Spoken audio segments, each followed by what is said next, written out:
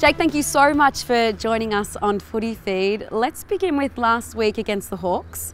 How was it going into quarter time, trailing for the first ever time in your career? Yeah, it's a cool fact. I didn't really take note of it too much, but yeah, the Hawks came out hard and yeah, we paid the price in the first sort of quarters and yeah, I think we responded well. Do you appreciate the magical start you've had to your AFL career? 14 games for 14 wins, including a flag. Do you still pinch yourself at times? Yeah, it definitely doesn't feel real. Like going into games every week, expecting that you're going to win, and yeah, coming out with a win every week. So yeah, I'm stoked, but yeah, I feel like if I was to lose, that I wouldn't be disappointed in any way with the way I've been playing and the way the team's going. So. Do you cop a bit of flack, a little bit of stick from your teammates though? Because I know Stephen May, he had to wait 168 games to play his first ever final, and you're just making it look easy. Yeah, the backs give it to me a fair bit. Troy Chaplin, our backs coach, likes to say that I've got no idea how lucky I am, and I agree with him, so yeah, I'm pretty privileged. Is it true that you're known as the difference here? They were calling me the leprechaun and all that, so yeah, I don't know, I try not to go that far into it, but it's been good. So Jake, this Sunday you come up against the Saints. It's the club your dad Brett played 85 games for. Is it fair to say that you were a mad little Sainter? Yes, I was probably the maddest. There's probably still a little soft spot for them, but yeah, ultimately I'm pretty excited to play them. Who did you grow up idolising? Brendan Goddard, another sort of redhead, Lenny Hayes and Nick Dalsano. And what of your dad, Brett? What do people tell you about the way he played? Well, he was small, in stature like me. I guess he was pretty tough, that he used to tell me. He said he was a pretty good kick too. He said he used to hit plugger on the tit a fair bit. So, yeah, a bit, yeah, we're pretty similar. What has he made of your journey so far? And I guess especially one that he hasn't really been able, well, he wasn't able to watch you last year in that premiership. What's he made of it, or is it quite surreal for him as well?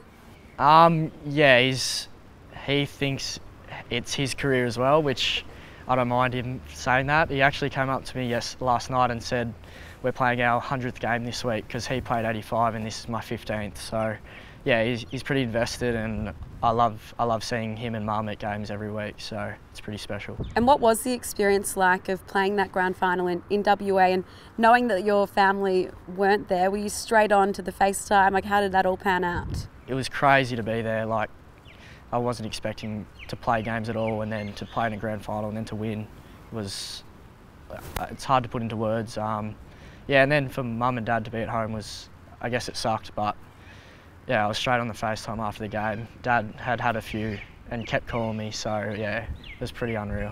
And of course, you've come to Melbourne at a time where, you know, everyone's talking about them as being perhaps unbeatable again, but are you aware of the recent history of the club and, you know, some of the hard times that some of your teammates, like a Jack Varney, like a Max Gawn, have gone through? Yeah, I definitely take note in how their careers have shaped for them, but yeah, we are in a pretty good spot at the moment, and yeah, obviously not losing a game, it's pretty crazy, and yeah, sort of just going each week, grateful to play in the side first of all, and then to trade out here with all the boys is great. So 2 Rising Star nominations for you, a great start to your career personally, and the most recent coming in round 2. Do you reckon you're a sneaky chance to add another little medal to your collection, your growing collection? Yeah, I'd like to follow in the steps of Luke Jackson, Dogger. That'd be pretty cool, but yeah, ultimately I'm just here to play footy and win games, which I have done pretty well. So if that did happen, I wouldn't take it for granted either. So. Do you keep a close eye on who else is getting nominated, and I guess the people or the boys that were in your draft years that you might be going up against for those kind of awards, and even just those future battles?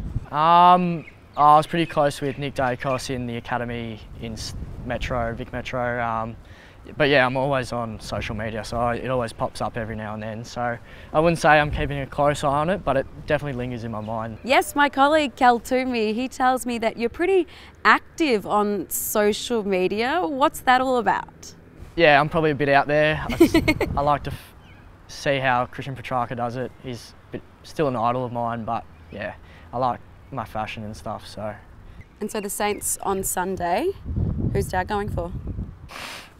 Tough one. I don't really know that either. So I think there's he'll probably be going for St Kilda, but he supports me individually as a footballer. So hopefully I'll get him to wear a Melbourne scarf. Jake, best of luck against the Saints this weekend, and congratulations on that collective 100th game. Thank you very much, and thanks for having me.